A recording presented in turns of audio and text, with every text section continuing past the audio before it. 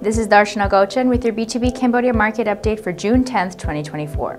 The Cambodia Securities Exchange Index was up today by 0.51 points or 0.12% to 409.06. The index is now finally up after 8 straight sessions of a downward trend. Total trade volume was, however, very light, with only 62,722 shares changing hands, making up about only half of Friday's trade volume last week.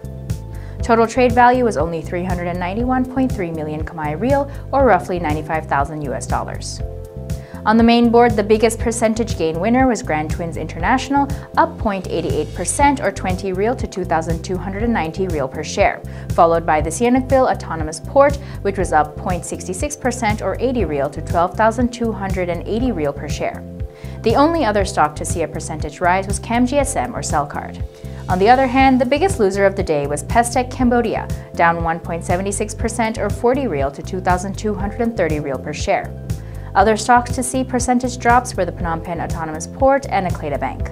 In terms of trade volume, Akleda Bank was the market leader once again with 39,137 shares changing hands at a total value of around $71,000, accounting for roughly 53% of all shares traded. On the growth board, JS Land saw a 0.77% drop, while DBD Engineering was up 0.45%. In other market news, Royal Group Phnom Penh SEZ has announced it will be buying back 405,000 of its shares via auction trading over a 3-month period from June to August 2024. The Khmer riel to USD continued to weaken to 4,111 riel per US dollar, while the US dollar index strengthened to 105.29.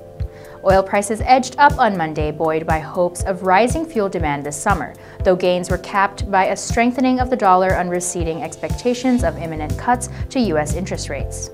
Goldman Sachs analysts said in a report that they expect Brent to rise to $86 a barrel in the third quarter of 2024. Brent crude futures gained 16 cents or 0.2% to $79.78 a barrel. Gold prices held steady with spot gold unchanged at $2,296.17 per ounce. U.S. gold futures fell 0.5% to $2,313.30. Over in Europe, shares were driven down after a strong showing by right-wing parties in the European Union elections, weighing on the euro and pushing up borrowing costs across the continent.